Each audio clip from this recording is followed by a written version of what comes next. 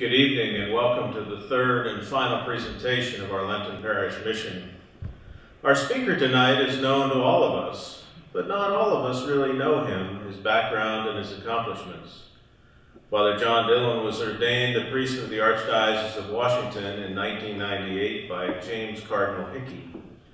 Instead of going to Disney World after being ordained, he actually went to Hollywood.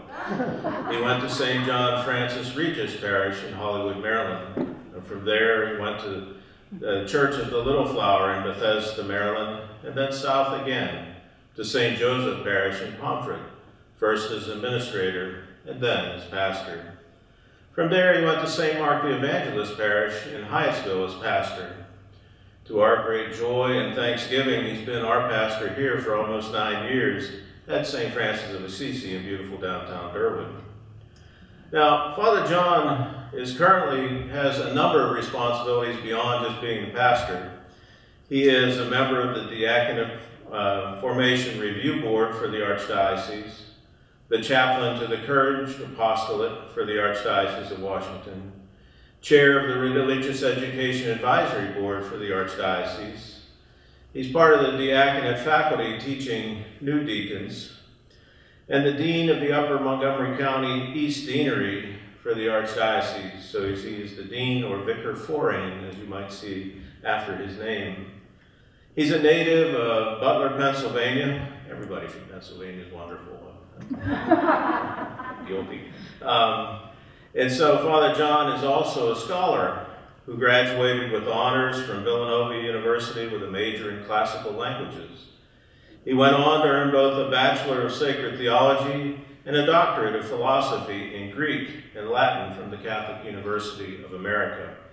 Many may not know it, but the official language of the Catholic Church is Latin, so all documents, official documents, come out in Latin and get translated into the various local languages. And for years, Father John was the official translator of Vatican documents, both coming from the Vatican and going to the Vatican in Latin. So please welcome our pastor, Reverend Dr. John Dillon, aka Father John.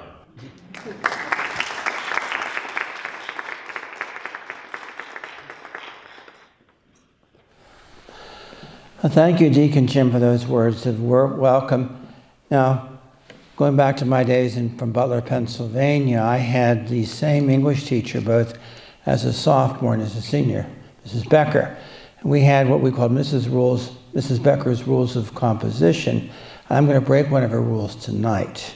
The rule being, you always wait until you finish the talk before you come up with the title, because we need to have a title pretty early on for things. And so what I'm going to talk about, it's going to be more encompassing than you will be expecting with the title, which was Proclaiming the Primacy of Christ in the World Today, Thoughts on the Annunciation. I'm going to do that, but a little bit more as well.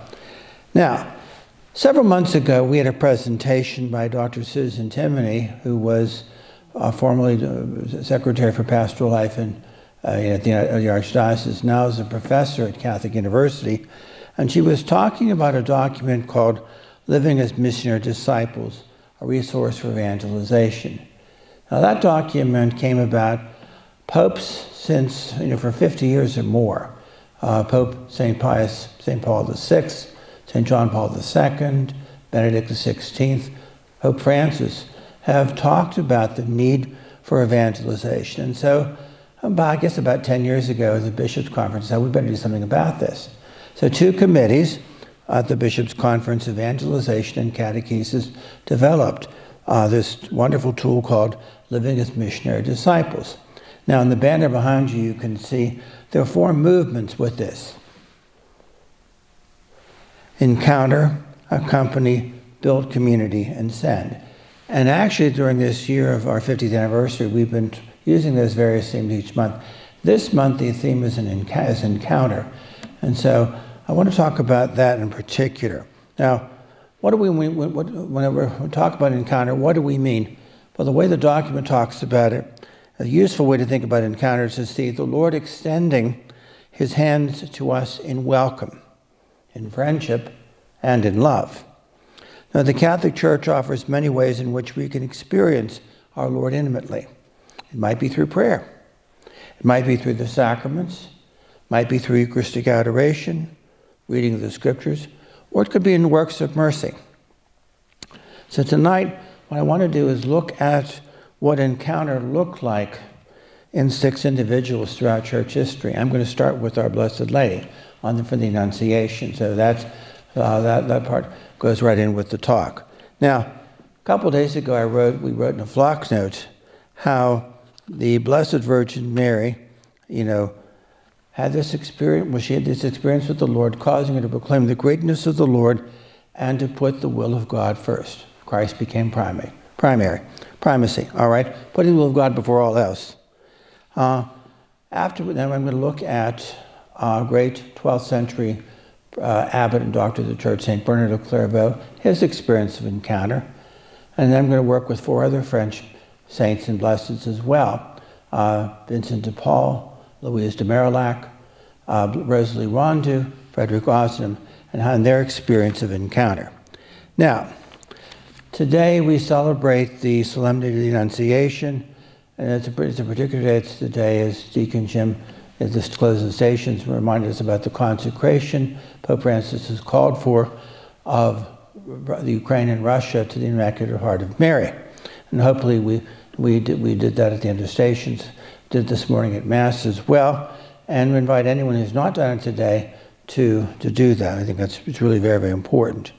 Now, the other day in the flock note, we talked about how Mary may have had her own plans for her life when the angel Gabriel appeared to her and delivered some really incredible news, that she would conceive a son and would name him Jesus, that he'd be called Son of the Most High, that he would receive the throne of his father David, and his kingdom would have no end. Now, Mary understandably questioned, how could this be? Now, she was betrothed to Joseph. Now, that betrothal meant more than means today. It means technically they were married, but they hadn't been living together. How could she be? But then in the next breath, she demonstrated her total devotion, trust, and faith in God. Behold the handmaid of the Lord. May it be done to me according to your word. All right? Putting God first. All right? Now, St. Bernard of Clairvaux, abbot and doctor of the church, had a very deep devotion to Mary, and he wrote about the encounter of the angel Gabriel with Mary of Nazareth in one of his homilies. I'm going to read that homily to you, because this is really what I was thinking about. It's not from the office. It's not in the office of readings for today. We actually have this just before Christmas, but it's a homily called "In Praise of the Virgin Mother" by St. Bernard, and I like it because it really slows down this encounter. The angel has just made this, and we're waiting for her answer. So this is what Bernard does with that. You have heard, O Virgin, that you will conceive and bear a son. And you have heard it will not be by man, but by the Holy Spirit. The angel awaits an answer. It's time for him to return to God who sent him. We too are waiting, O Lady, for your word of compassion. The sentence of condemnation weighs heavily upon us. The price of our salvation is offered to you. We shall be set free at once, if you consent. In the eternal word of God we all came to be, and behold, we die. In your brief response, we are to be remade in order to be recalled to life. Tearful Adam, with his sorrowing family, begs this of you, O loving Virgin, in their exile from paradise. Abraham begs it. David begs it. All the other holy patriarchs, your ancestors, ask it of you, as they dwell in the country of the shadow of death. This is what the whole earth waits for, prostrate at your feet. It's right in doing so, for on your word depends comfort for the wretched, ransom for the captive, freedom for the condemned, indeed, salvation for all the sons of Adam, the whole of our race. Answer quickly, O Virgin. Reply in haste to the angel, or rather, through the angel, to the Lord. Answer with the word. Receive the word of God. Speak your own word. Conceive the divine word. Breathe a passing word. Embrace the eternal word.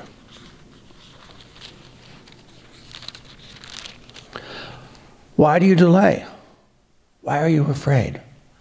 Believe, give praise, and receive.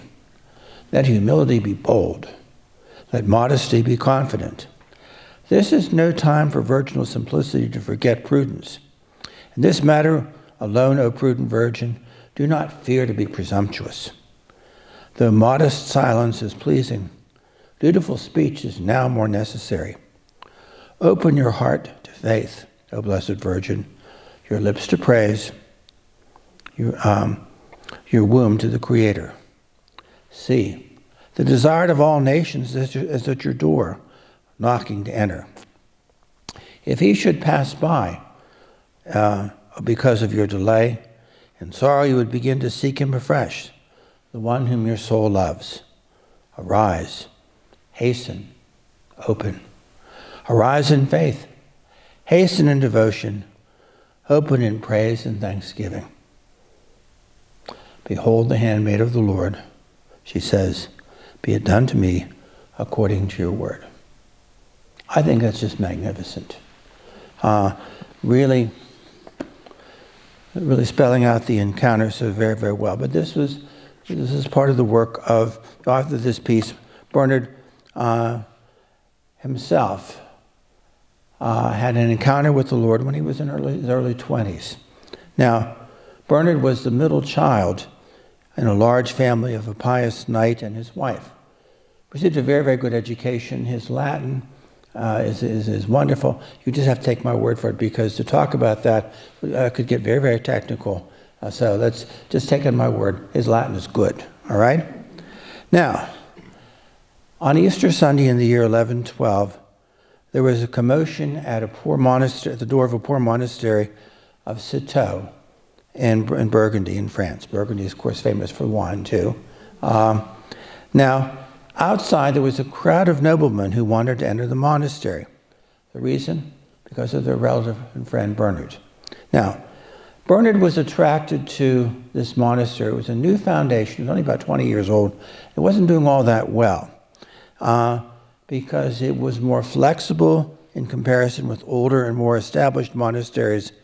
At the same time, it was stricter in its practice of the evangelical counsels, poverty, chastity, and obedience. Now, in Burgundy, there was already a very famous monastery called Cluny, which had been around for a much longer period of time, become very, very wealthy, very, very famous. And Bernard did not feel he was called to live that kind of life. He thought what he heard about Citeaux would be the place. Well, the 30 men entered, and it changed the whole character of the monastery. At that point, it was too big. So the abbot said to Bernard, you've got talent and abilities. I'm going to send you to be the foundation of a daughter foundation. So at the age of 25, he became the abbot of a new foundation at Clairvaux. Which is why we call him Bernard of Clairvaux. Because that's where he spent the rest of his life. All right? Now, as Bernard looked at the discipline, way of life at other monasteries, he recalled the need for a sober and measured life, and the food that was served, not wealthy and rich food, but simple fare, not elaborate clothing, and not great monastic buildings, and there also had to be the support and care for the poor. All right, Clairvaux flourished, and in fact established a number of daughter houses. So that by the time Bernard died, this Cistercian reform of the Benedictines has become very, very well established. Now, during the 12th century, when Bernard was living, there were complex battles between philosophical currents at the time. In the midst of these struggles in the culture of his day, Bernard was ever the theologian, the contemplative, and the mystic, trying to bring people back to the Lord. So Jesus alone, he said, was the answer. For him, Jesus alone is honey in the mouth, song to the ear, jubilation in the heart. On another occasion, after encountering the philosophical argumentation of the day, he said, all food of the soul is dry unless it is moistened with this oil, insipid unless it's seasoned with this salt. When you write has no savor for me because thus I've read Jesus in it, because that's where the savor comes from. Now, in an address from several years ago on St. Bernard, Pope Benedict XVI notes that for Bernard, true knowledge of God consisted in a personal, profound experience of Jesus Christ and his love. And he goes on to say, and brothers and sisters, this is true of every Christian. Faith is first and foremost an encounter, underscored, word with Jesus. It's having an experience of his closeness, his friendship, and his love. It's in this way we get to know him better, to love him and to follow him more and more. May this happen to each one of us. Now, Bernard was also well known for his love and veneration of the Blessed Virgin Mary. Now, I read to you from one homily, so listen, this is an excerpt from another one, which I think is really magnificent. In danger, in distress, in uncertainty, think of Mary. Call upon Mary. She never leaves your lips. She never departs from your heart.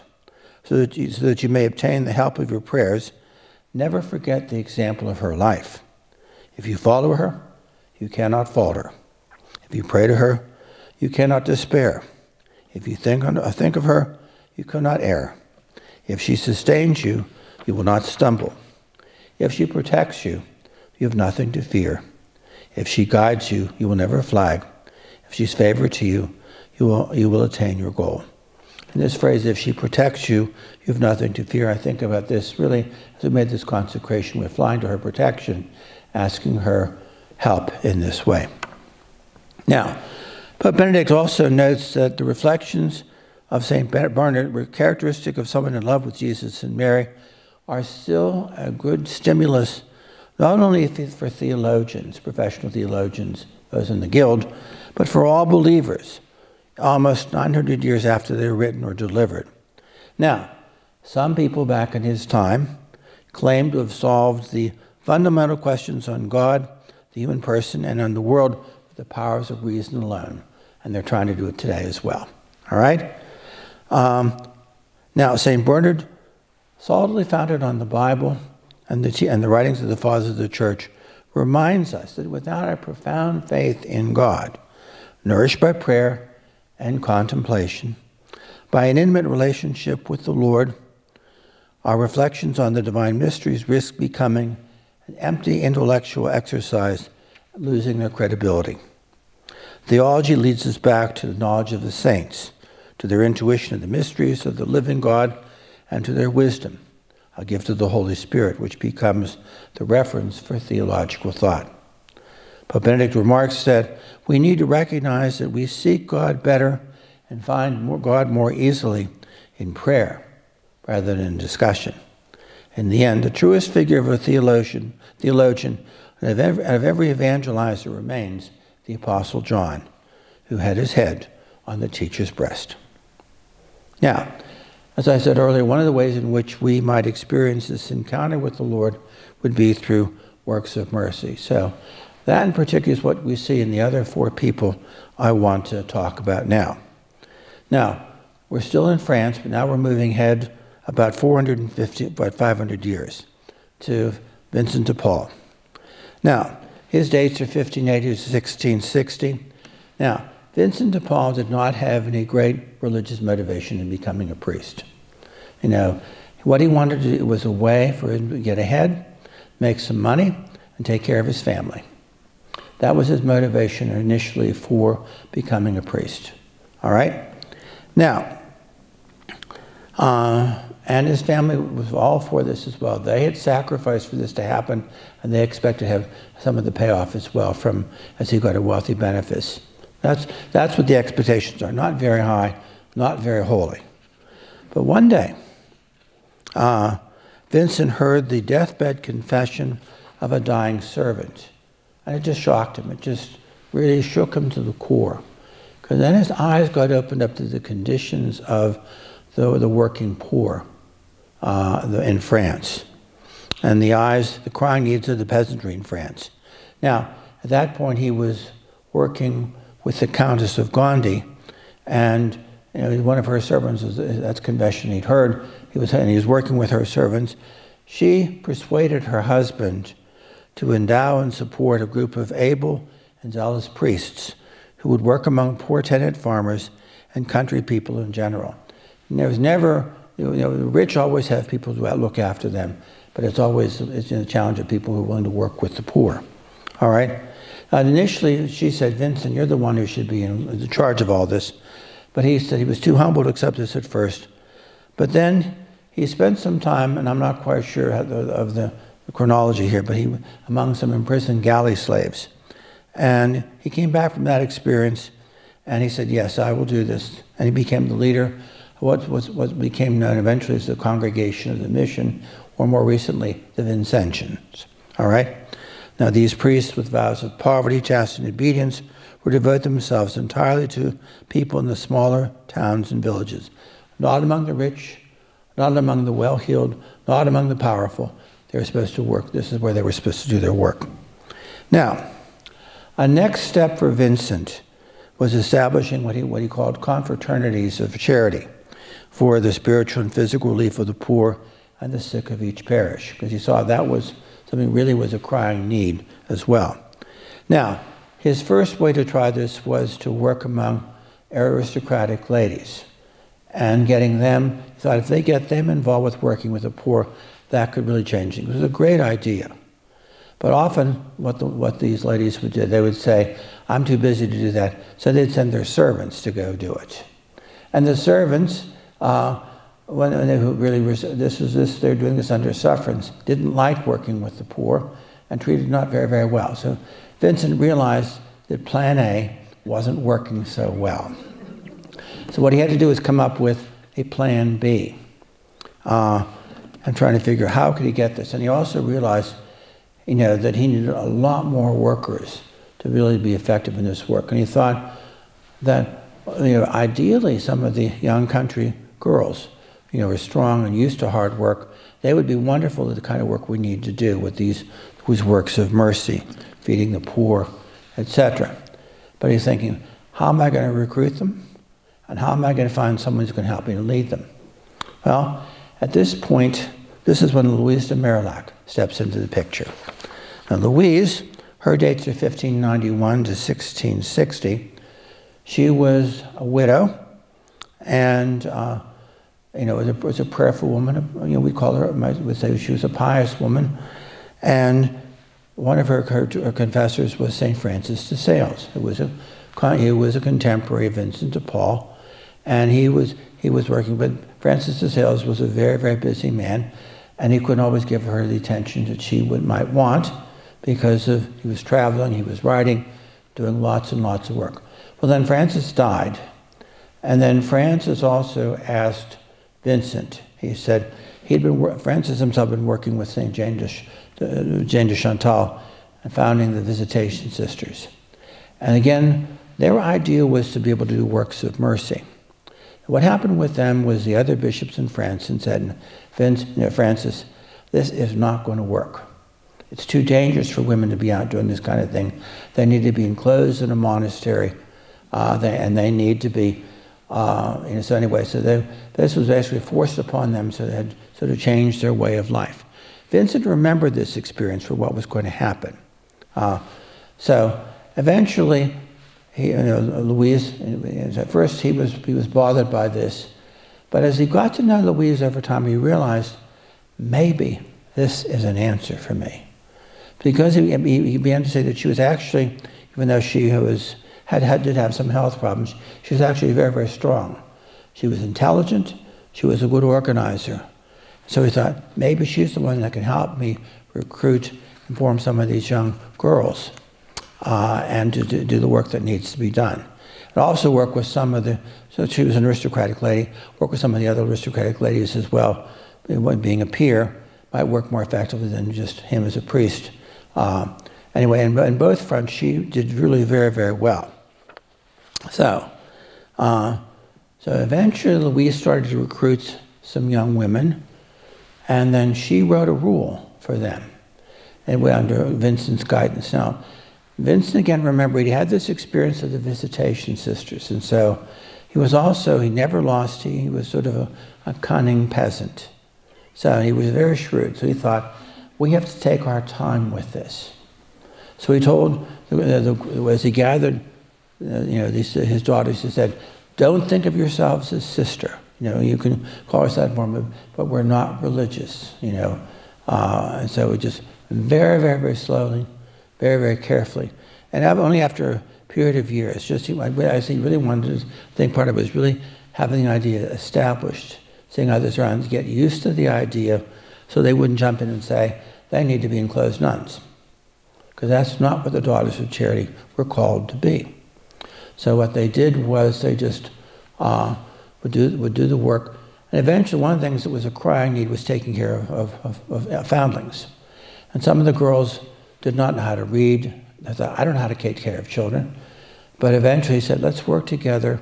We could work out a way. So taking care of foundlings and running orphanages became a very important work of the Daughters of Charity, particularly working with girls. And that's important with the European thing. Didn't want to work so many with boys, but they wanted to work with girls. All right.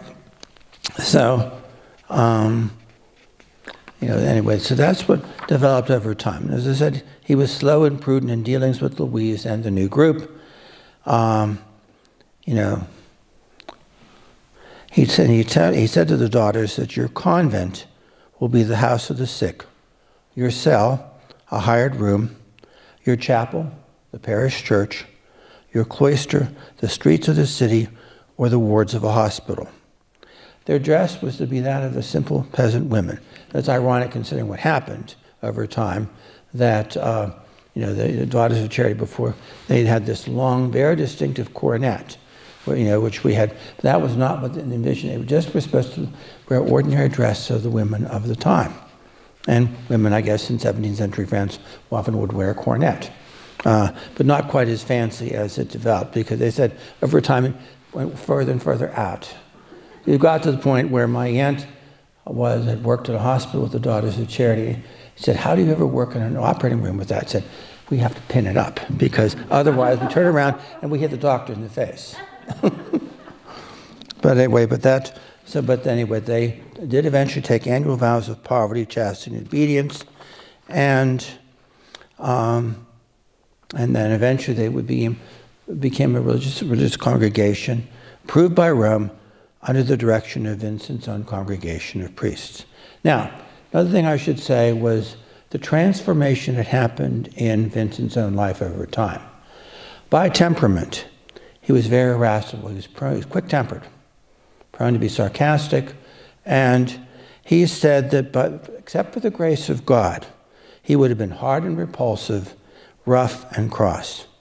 But he became a tender and affectionate man, very sensitive to the needs of others. Now, a story to show how this worked out. Like many busy priests, he was called to be on different works. And one of the things he was asked to be part of would be helping the Queen Mother of her husband, the King of France, had died. Her son, who would become the king, was a minor, so his mother became the Queen Regent. She wanted to gather around a group of priests to advise her in the appointment of bishops. All right? Now, things in the 16th, 17th centuries France, and this is also true, by the way, in England and the Anglican countries, the way the hierarchy were chosen, the way things worked, the eldest son inherited the title. Then the other sons, if they were fit, the proper thing was to go into military service. If they weren't, then they became a cleric. All right? Now, depending on how a family reviewed themselves, they thought, well, our sons who are clerics ought to be bishops. All right? And then the way things would go, this would go to the king or the queen of France, and the Holy See was bound, basically, if the king of France wanted Father so-and-so to be the Archbishop of Paris, that's what happened. All right? Now, Vincent being on the council, he tried to really inject some reality into things.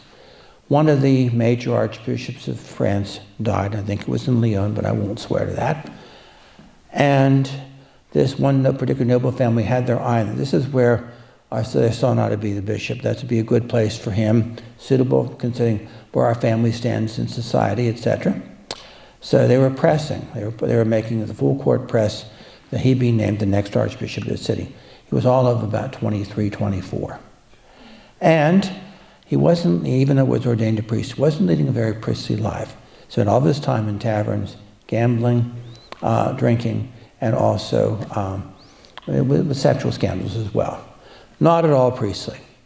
So Vincent went to the Queen Mother, the Queen Regent, and said, Your Majesty, with all due respect, he can't be a bishop. So she told all these things, and she said, Father, you've convinced me, but you have to tell his mother. So what Vincent did, he went with another young priest to see the mother of this would-be archbishop, to tell him that in fact he wasn't going to get picked. So she, in a rage, she said, How dare you? Do you know we're one of the most noble families in France, and who are you anyway to tell me such a thing? So in her anger, she threw a chair at him, hit his face, cut him, and as he was bleeding, the other priest the younger priest wanted to protest, and he said, She walked out. All he said afterward when they left was, Isn't it wonderful to see such a fierce love of a mother for her son? One of the ways you can tell and what you're really growing in the spiritual life will be seeing, are the fruits of the Holy Spirit really evident? Charity, joy, peace, patience, mildness, long-suffering, that list. That's one of the real things that you can really see. That's a sign of his real growth in the spiritual life, that he who had been by temperament very prone to anger had become, as I said, affectionate and very sensitive to the needs of others. All right. Now, the church is for all of God's children, for rich and poor, peasants and scholars, sophisticated and the simple. Now, the greatest concern of the church must be for those who need the most help, those who are made helpless by sickness, poverty, ignorance, cruelty, or war. Now, so Vincent de Paul and Louise de Marillac are particularly important for Christians today when hunger becomes starvation, when the high living of the rich stands in more and more glaring contrast to the physical and moral degradation in which many of God's children are forced to live. And one of the things, just to say that, whereas we have this awful war going on in the Ukraine, but one of the things that's really marvelous, if there is a silver lining for such a thing, is seeing the response that's happening, particularly in some of the neighboring countries, taking in refugees, religious houses. Reading a column today from a man who's usually pretty skeptical of the institutional church, saying, I've got to give it a hand. This is one case where I'm ready to raise my glass, cheering what the institutional church is doing, particularly in Poland, which is very institutional. They're all organized. They're all taking in refugees. Convents are working very, very hard just to make sure people are taken care of. That's a silver line, because that's what should happen. And thank God is what is happening in our day as well. And there's also, by the way, there's just another little story of a nun, a Dominican nun from Spain. She was talking with her sisters. They're contemplatives, but they were working among Ukrainian refugees. So she and someone with their aide said, Sister, let's go to the border and see if we can find any families who can bring back. So they drove 2,000 miles each way to the border and found 6 women and their children had nowhere to go, and said, then come with us to Spain. Let's go back. So she had to use all of her skills at various checkpoints in the border to get them through, because one of the families didn't have all the right paperwork. But this is where the power of the veil, I guess, really could work. So she's able to get them there. But it's just stories like this are starting to come out. Really, it's the best of the church. All right? Anyway, but really very much in the spirit of Vincent and Louise. All right? Now, we're still in France. We're move ahead about 150 years. By this point, the French Revolution has come and gone. The reign of terror is over. And the church in the 19th century France is starting to rebuild after all of the devastation that had happened in the late 18th century. We have Frédéric Ozanam, 1853. He was the 5th of Jean and Marie Ozanam's 14 children, but even though there were 14 children, only 3 of them lived to adulthood. Means 11 children died before they were, as children. Now, Frédéric wanted to study literature. He was a good student, but his father, who was a physician, was more practical. He said, no, you need to study law. So that's what Frédéric did. He went to Sorbonne to study there. And when certain professors mocked Catholic teachings, he would be there to defend the church. Now so Frédéric organized a discussion club. He was a leader. And this sparked the turning point in his life. In the club, Catholics and atheists and agnostics would debate issues of the day. Now, once after Frédéric had spoken about the role of Christianity in civilization, one of the club members, who was either an agnostic or an atheist, said, well, let's be frank, Mr. Ozanam. Let's also be very particular. What do you do besides talk to prove the faith that the faith that you claim is in you? Now, he was really stung by that because there was lots of talk, but I really don't do that much direct contact with the poor. How am I going to do it? So at this point, he and a friend began visiting tenements and to offer assistance the best they could. But they're college students. What do they really know? What kind of experience do they have? Well, this is where Rosalie Rendu comes into the picture. Rosalie Rendu was the daughter of charity. She was born in 1786 and raised in a farm in southern France. Her family, during the Reign of Terror, they would shelter priests who were on the run, and from one of these priests she made her first communion. In 1802, after religious houses were reestablished in France, she entered the Daughters of Charity. And in 1815, 13 years later, clearly a woman of ability, she was named the superior of their house in Paris.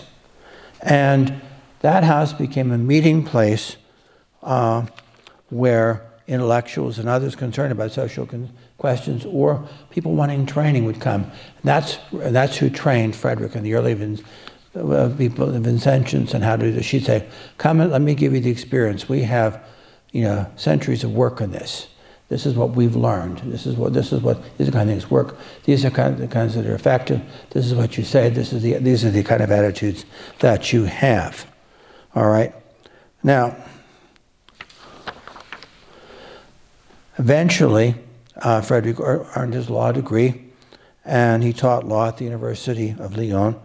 Then he earned a doctorate in literature, and he came back to the Sorbonne, and he taught there as well.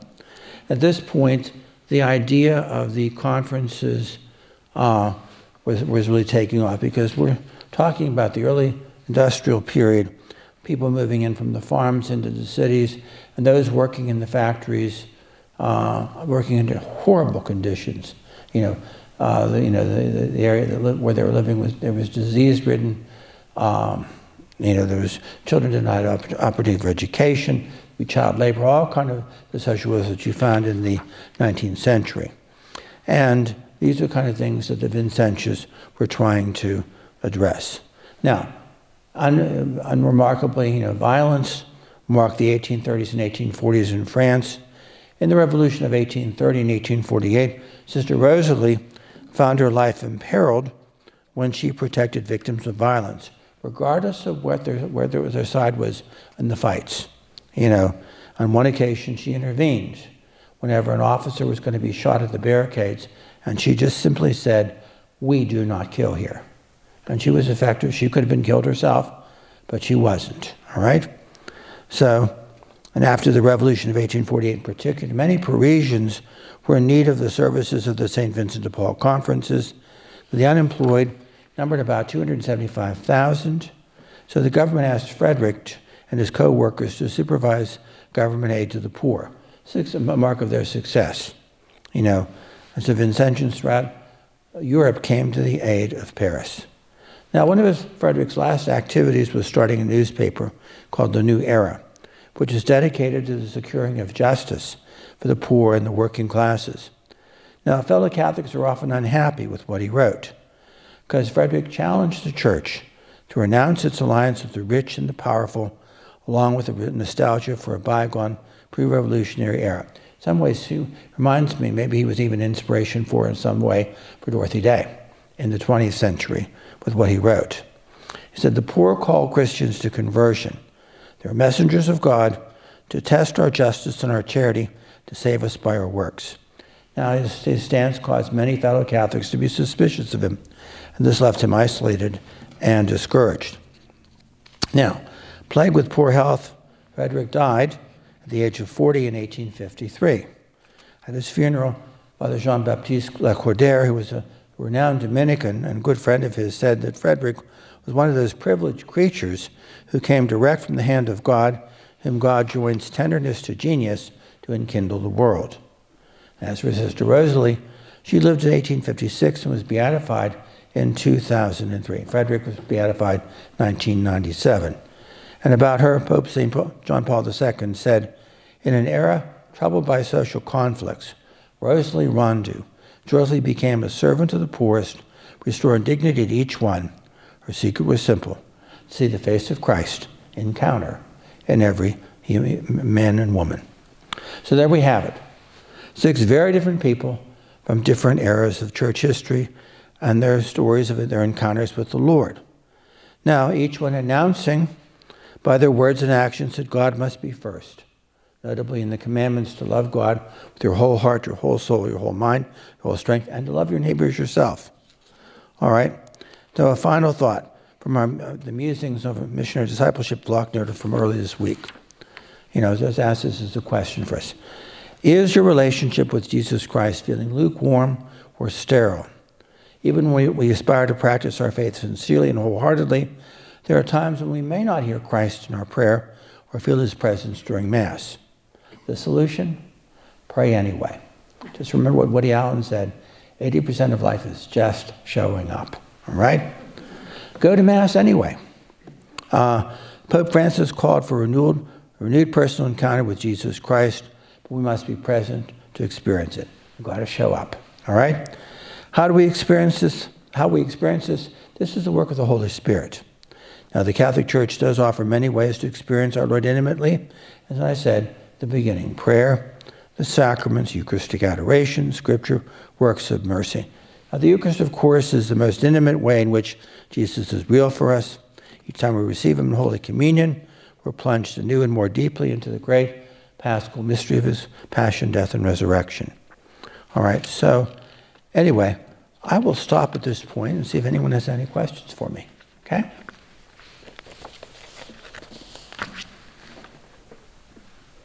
It's either good or bad. Or thoughts.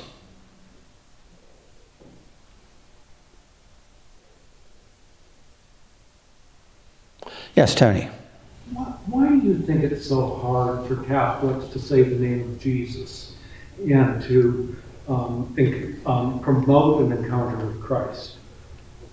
At least that's my experience. I think it's something we think is Protestant.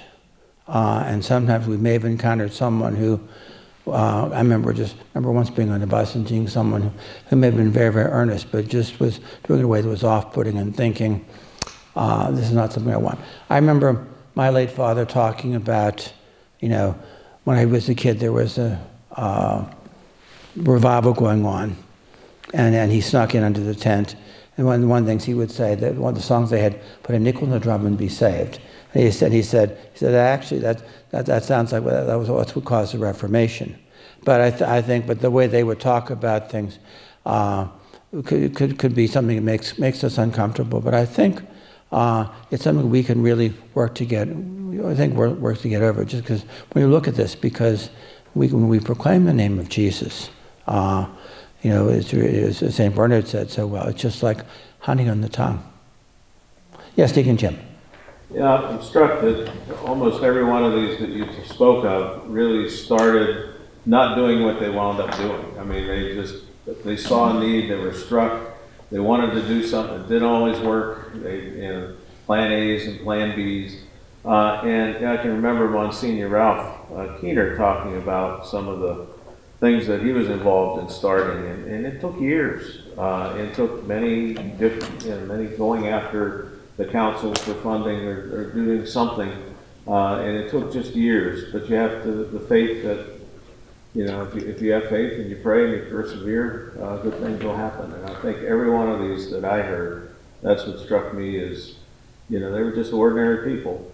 Yeah, Deacon Jim was also mentioning Father Ralph Kinney. He is a great example of this, because he would talk about, with me over dinner, at different points about exactly this kind of thing, that whenever he was asked by the late Cardinal of Boyle to be the Secretary for Social Concerns, he said, anything but housing. And he said, oh, you don't have to worry, you don't have to worry about housing at all. He said, of course, that was ironic, because that's exactly when the biggest parts of the work became over time. And then seeing how he was very dogged over time with, as I said, going after, testifying on county level, testifying on state level, trying to make sure housing. And it all began, when he was the pastor of Our Lady of Victory, there was a woman, elderly parishioner, was in an apartment, and it was being transferred into condominiums, and she was being forced to leave.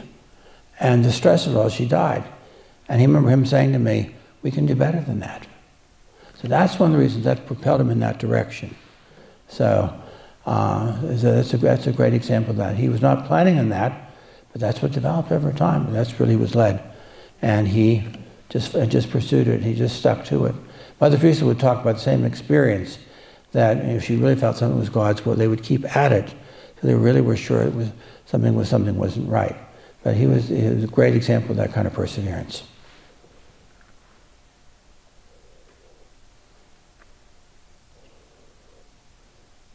Yes? Two questions. The first one has to do with the question the gentleman asked about why is it what people try or skeptical or citizen in Jesus. Does it have to do with when the apostles were in the upper room, when they were forbidden to say the name, does that relate to down from there? Or the second question, would the church ever get back to giving another host? The Holy Sacrament has its body, blood, soul, and divinity of Jesus, but will we get the wine and the blood and the host? Will we ever go that way again? Well, two very different questions, all right? And let me think, let me take the second question first. I think with the receiving under both species, that will take some time because of the pandemic before we return to that. Perhaps we'll be cautious about that. So we'll just have to see. But we have to remember, though, whenever we receive we just receive the body of Christ, we're receiving the whole Christ, body and blood. Or if someone has a cancer and they can't receive, if they just receive the blood of Christ, they're receiving the whole Christ. I think that's an important thing to remember as well. So we're not missing out if we don't have it, because we're receiving the whole Christ whenever we receive communion. Now, I think it's helpful, what the apostles, once they had the experience of Pentecost, that they did become transformed individuals. Peter, who was timid before, became a bold proclaimer from what he experienced. So how this can happen in our lives may happen in different ways.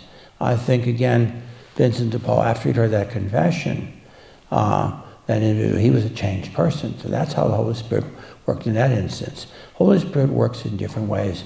And God knows what we need, and he makes sure that we have that, so that we're trying to provide what we need so that we can really grow in the life of grace and the life of the Trinity.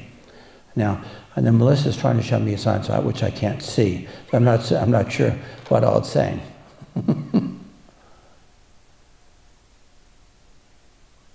I'll repeat the question when you get a question. All right, thank you. Okay.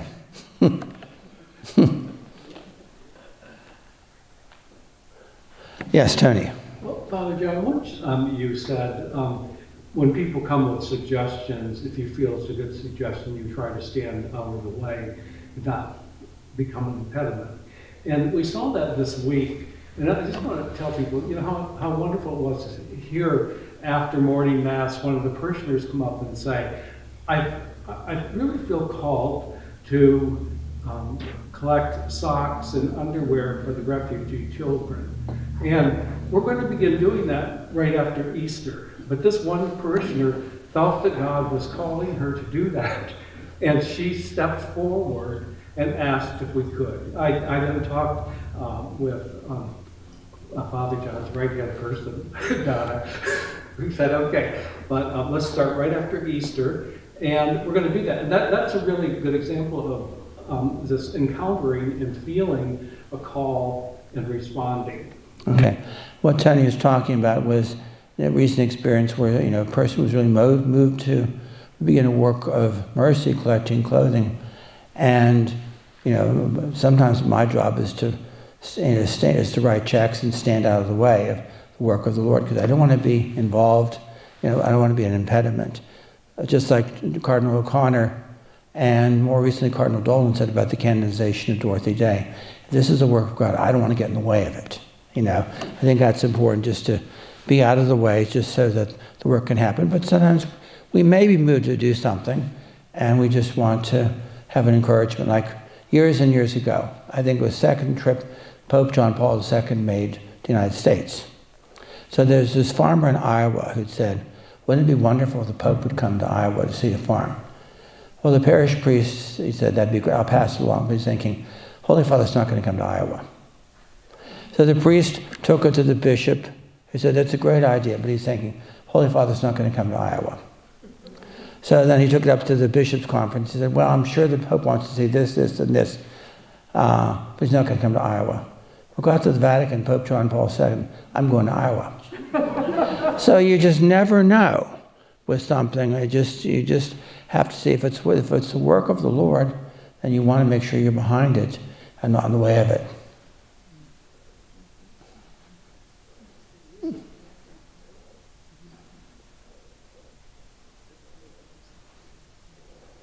One more question, if there is one. Yes, Ruth. Father John, do you think that the parishioners here realize that we have the St. Vincent de Paul Society active in this parish and in our archdiocese? Do you think people are aware of that? Ruth, that is a great question. She's asking, are people in the parish aware that we have a St. Vincent de Paul conference here in the parish and also in the archdiocese? Not as much as I would like us to be, because Father Ralph Keener, of blessed memory, said every parish ought to have one. And whenever we were starting to do work, and Tony has been very, very helpful, and we're helping organize it here with that kind of work. You know, so I'm actually hoping to raise the profile, just talk about it some more, because we could use some more workers in the conference. And you know, we've had some wonderful experiences. One of the things we had recently was dealing with a man, and as it shows the different streams coming together. We have, you know, this wonderful organization called, for refugees, NEW and NIA. Anyway, but it come to their attention. There was a family, a man in Prince George's County, who was doubly amputee. His wife had died, and was at the funeral home, and the funeral home was charging an exorbitant amount of money. The body wasn't going to get released until that money was paid. So the question came up. So I took her to the St. Vincent de Paul conferences in the county through Tony's help, and I talked with the pastor, and he said, "Let's do this. We got things down to about $1,500. Our parish will pay half of it if you can collect the money from the others." So that we did that. So the money's gone in so the man could bury his wife. Basic work of mercy. But that's the kind of work we do. The conference does, and it's not the only case we've done something that basic, just helping people like that. It's a wonderful work. I would love to see more people involved with it. You know, it's a commitment, but it's very, very rewarding. So thank you, Ruth. That's a great question. Okay? At this point, I think we'll just say a prayer and we'll call it a night, okay? In the name of the Father, and of the Son, and of the Holy Spirit, amen. Remember, our most gracious Virgin Mary, that never was it known that anyone who fled to thy protection, implored thy help, or sought thy intercession was left unaided. Inspired by this confidence, I fly unto thee, O Virgin of Virgins, my Mother. To thee do I come, before thee I stand, sinful and sorrowful. O Mother of the Word incarnate, despise not our petitions, but in your mercy, hear and answer us. Amen. In the name of the Father, and Son, and Holy Spirit, amen. All right. Thank you very much for coming and indulging me as I broke Mrs. Becker's law.